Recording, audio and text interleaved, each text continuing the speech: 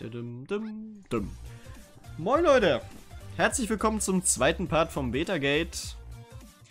Für mich geht's jetzt ein paar Sekunden später weiter, für euch geht's am nächsten Tag jetzt gerade weiter. Heute, das ist so komisch, ja, eigentlich ist ja Sonntag gerade.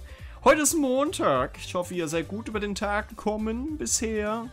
Ich weiß ja nicht, wann ihr das Video schaut, vielleicht schaut es auch erst in 2 Jahren, wer weiß. Ich gehe jetzt auf jeden Fall gegen die Sibylonen vor, mit X3 und den Eco-Raketen. Ganz einfach aus dem Grund, wir haben's und das muss weg. Also X3 haben wir mehr als genug und Eco-Raketen im Nachkauf CPU haben wir auch mehr als genug und Credits, 1,9 Milliarden Credits haben wir auch mehr als genug. Wofür man Credits eigentlich noch braucht, ist jetzt die Frage. Ich weiß gar nicht, wenn man sich Flachsdrohnen kauft, jetzt nur als Beispiel, kann man die leveln? Das ist eine Sache, die weiß ich gar nicht. Und wenn man die leveln kann, macht man das auch mit Uri oder macht man das, wie die Drohnen halt auch sind, mit Credits? Also kostet es Credits oder kostet es Uri? Das wird mich interessieren, weil ich würde es fair finden, dass es Credits wären, dass man es quasi bis Level 16 oder vielleicht auch nur bis Level 10 oder 8 mit Credits machen könnte. Das sind ja Credits-Drohnen, dass man die auch vielleicht nur bis zur Hälfte leveln könnte als Maximum. Dann hättest du aber als kleiner Spieler vielleicht auch schon mehr Chancen. Genauso wie es eine 9. und 10. Möglichkeit geben sollte, Drohnen zu haben für Credits.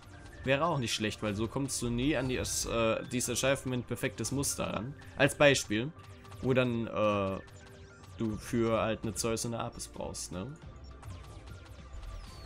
Das wäre eigentlich ganz cool.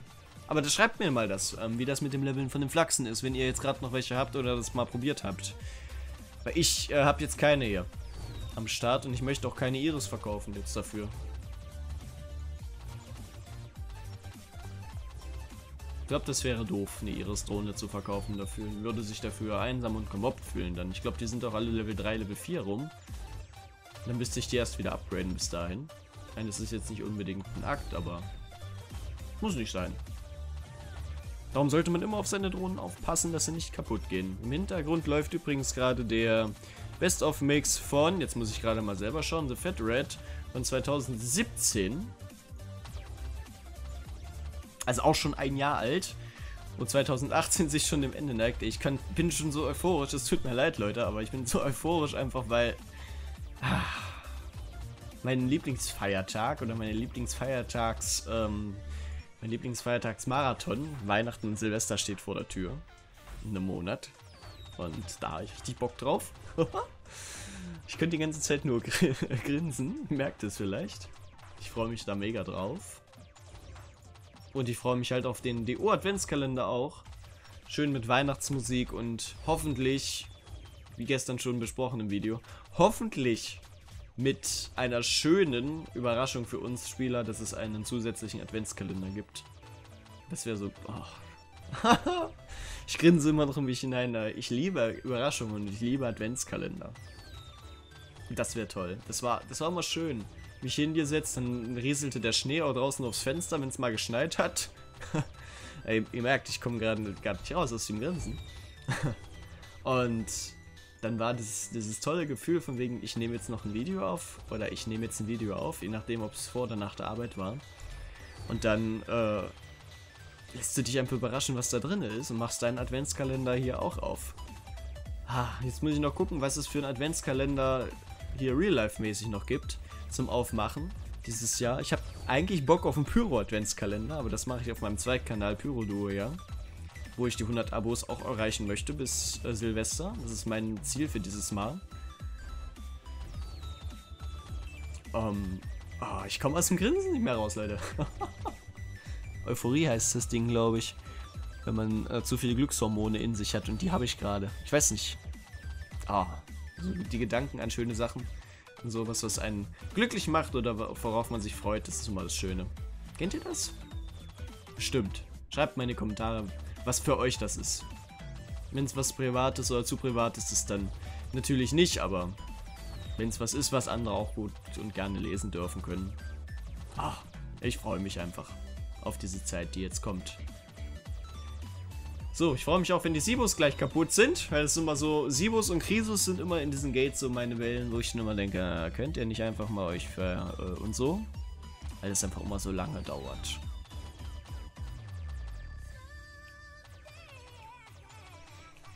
Also in Relation gesehen zu den anderen Wellen. Devos sind halt die Hälfte von den Viechern und ja, Krisus sind nervig wegen ihrer Reichweite. Die Viecher treffen ja nicht mal auf einen Meter mit einer Shotgun zum Beispiel, wie du siehst. Hier, flieg ran und flieg wieder weg und krieg nichts ab. Wo der Kriso mir schon dreimal eine mitgebügelt hätte. Und ich fliege hier neben denen rum. Und die treffen mich nicht. Und ein Kriso denkt sich bei der Range schon, komm noch ein Stück näher, dann bist du sofort weg. Oder mit dem Gamma-Gate. Da habe ich so das Gefühl, die haben die dreifache Reichweite noch, dass sie dich treffen, wenn du across der Karte fliegst. Quasi, wenn du hier hinten bist, eigentlich da hin willst und die Viecher da sind und du da bist und wirst immer noch getroffen und ja. So komme ich mir manchmal im Gamma-Gate vor. Im Beta ist es jetzt nicht so schlimm. Oh, der Erste hat getroffen.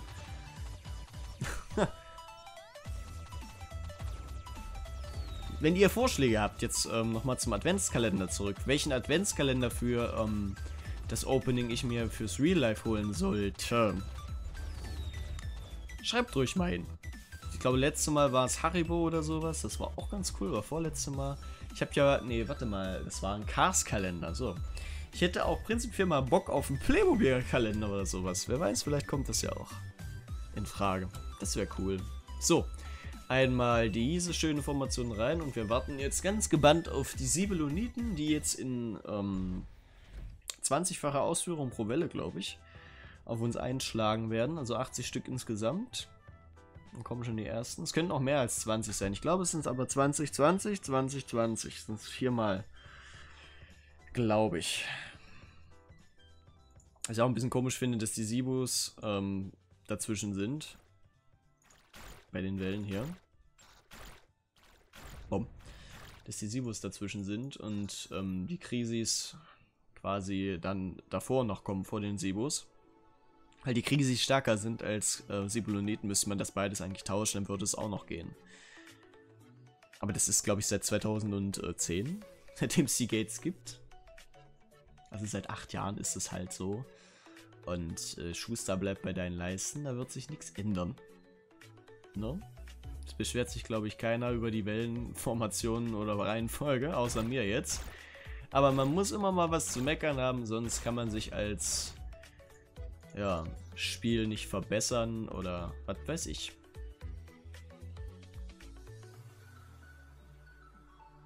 Folgt mir, meine Freunde. Folgt mir. Folgt mir, meine neuen Freunde. Folgt mir.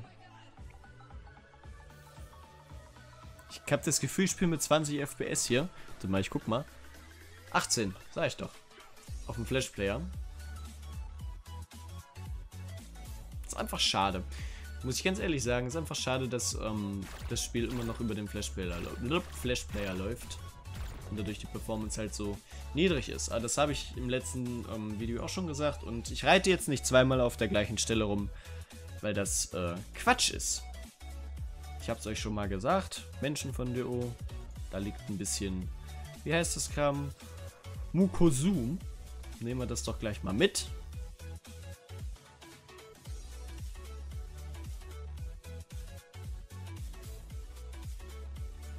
So, einmal Kamikaze zum Mitnehmen.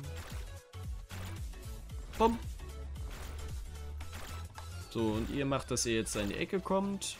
Für euch gibt es kein einzelnes Kami, extra Wurst und so. Muss nicht sein. Hier sind ganz viele Mokosume. Eigentlich, ja, da einmal kurz, so.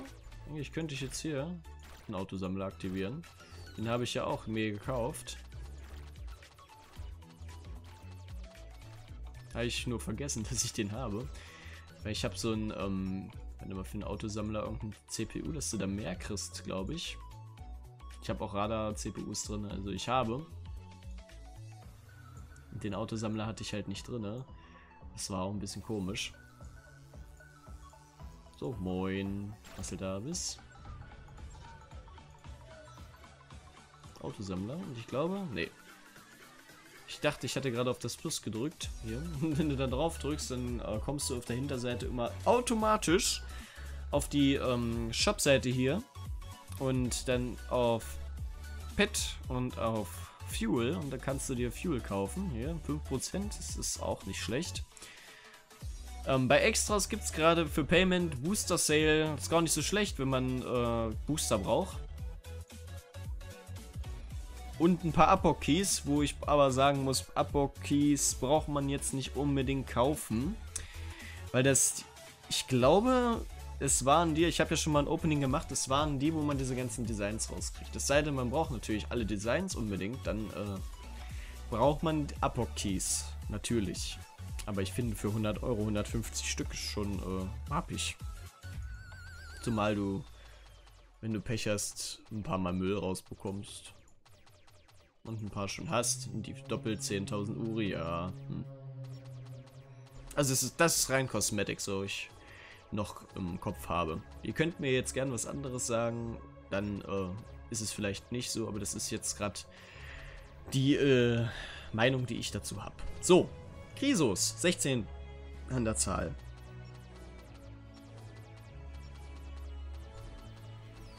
Und ich mag sie nicht wegen ihrer hohen Reichweite. Wenn sie als Pulk nämlich auf dich schlagen, tut es ganz schön weh. Und darum hasse ich das Gamma-Gate wegen der Krisewelle. Den habe ich die schlechten Erfahrungen gemacht vor Jahren mal, dass sie mich angeguckt haben, als mein Internet kurz geleckt hat. Das habe ich jetzt nicht mehr zum Glück. Und dann hat es Boom gemacht und dann war ich weg. Und im Hintergrund läuft gerade von The Fat Red Monody.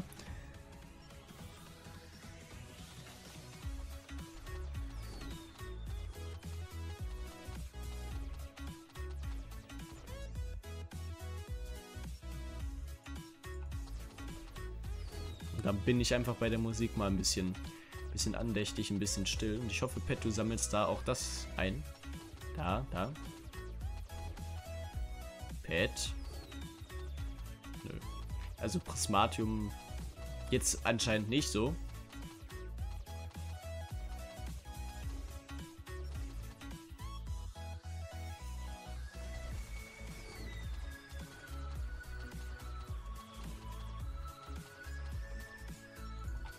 Aber normale Rohstoffe. Na gut. Warum denn nicht die speziellen Rohstoffe? Hat er doch vorhin auch gemacht. Mokusum hast du doch auch eingesammelt. Warum denn nicht jetzt? Wir machen nochmal. So. Und da ist noch mehr Prismatium.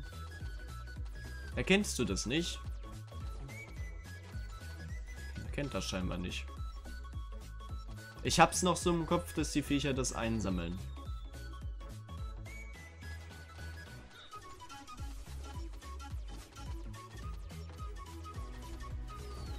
Anscheinend habe ich es falsch im Kopf.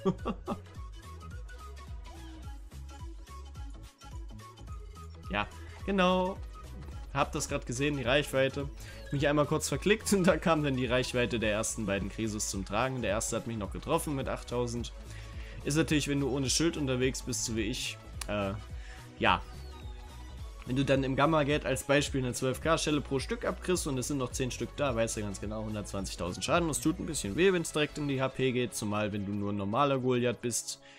Ohne vielleicht die Formation hier oder mit der Formation ohne Booster und ohne die Herkules-Drohnen, weißt du ganz genau, wie viel HP du hast. Und ja, das tut dann auch noch ein bisschen weh. Jetzt hast du hier knappe 500k HP. Es geht auch mehr. Mit dem zweiten Booster der Hitpoints, den habe ich jetzt nicht. Ich habe nur, glaube nur einen oder ich weiß gar nicht, einen oder vielleicht sogar gar keinen. Also es geht noch mehr auf jeden Fall mit der Formation und den Drohnen. Und dann als Beispiel noch mit dem Saturn-Design geht noch mehr. Es gibt ja auch nochmal 20% mehr. Ich glaube bis 600.000 HP oder so kriegst du auf dem Goliath auch hin. Also gut, das Doppelte von einem normalen. Du kommst ja auf 306.000 HP mit der Hülle 1 und Hülle 2 auf einem Normal-Goliath, der normalerweise 256k hat. Das weiß ich alles noch, ja. Und wenn es dann um Magma-Spalter und Hyperplasmoid-Laser und Co. geht, die geben ja auch Bonis und Hyperplasmoiden geben der ja auch nochmal, glaube ich, 0,1. So, Freunde, wieder zurück. Ich habe gerade eine kurze Unterredung gehabt, deswegen musste ich jetzt gerade mal das Video kurz unterbrechen. Ihr seht, ich habe gerade auch ordentlich ein bisschen Schaden gefressen. Ne? Ordentlich ein bisschen ist gut, also ein bisschen mehr war es auf jeden Fall. So muss ich das Ganze tatsächlich noch wieder zusammenkleben am Ende. Aber dann ist das so.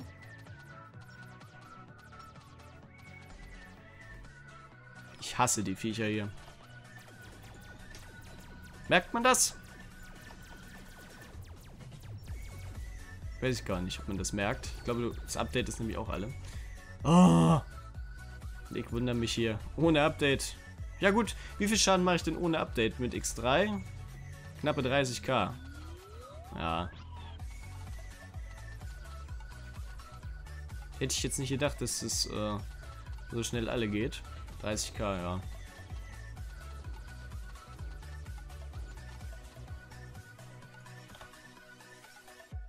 Darum ist es umso erstaunlicher, wie viel Schaden man mit Seprom auf den Lasern dann doch machen kann. 30.000 habe ich früher mit X4 gemacht, mit ohne alles quasi.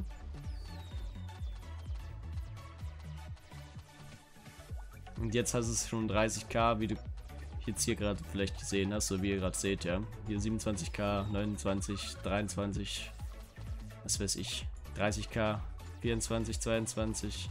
Also gut, es schwankt ordentlich, aber ne?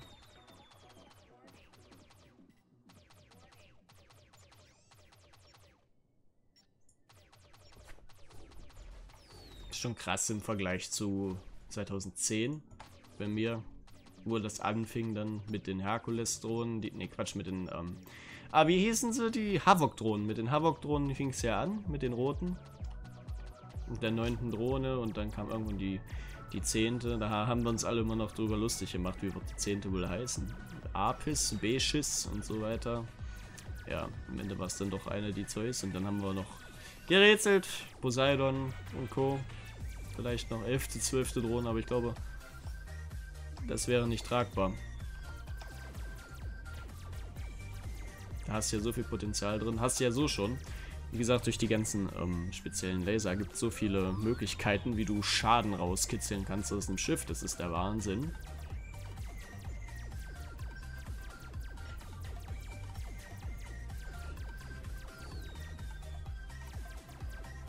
Schon mal gesagt, dass ich die Viecher nicht mag? Weiß gar nicht. Vielleicht ein, zwei Mal erwähnt, nebenbei, beiläufig. Und als hier die RSB-Munition, ja, und die gelben Raketen mit dem Rocket Launcher zusammenkamen, also als das rauskam, weiß ich noch ganz genau, da hatte ich einen Weng und 2 Iris-Drohnen und 4 Flachse oder 5 Flachse. Und dann war es irgendwas um 3 Uhr nachts und ich war beim Kumpel, hab da gepennt. Hatte meinen Laptop dabei. Er hat seine letzte Iris-Drohne sich ersteigert. Das weiß ich noch ganz genau. Und dann sind wir jagen gegangen. Und ich hatte ja, Promerium-Update drauf und habe mit RSB 20.000 Schaden gemacht und 25.000 mit diesen geilen Raketen und fühlte mich einfach wie der Übermensch.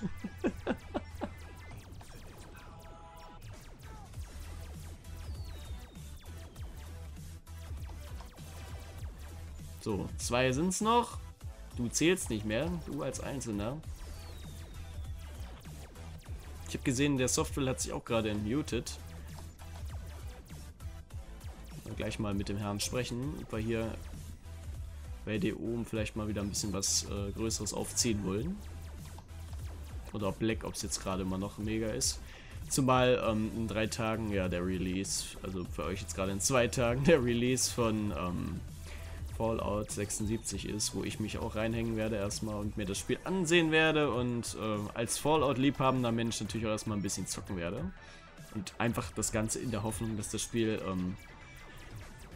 den Kritiken gerecht wird, die es vorher schon gab, also dass es auch als Einzelspieler möglich ist, dort gut zu bestehen. Aber ich bin gespannt und wenn es so ist, ich habe wie gesagt ein paar Berichte gesehen, dann werdet ihr hier auch das ein oder andere Fallout 76 Video zu Gesicht bekommen. Und in diesem Sinne verabschiede ich mich jetzt von euch, gehe in die Protegidenwelle und wünsche euch noch einen wunderschönen Tag. Haut rein, euer Eddy.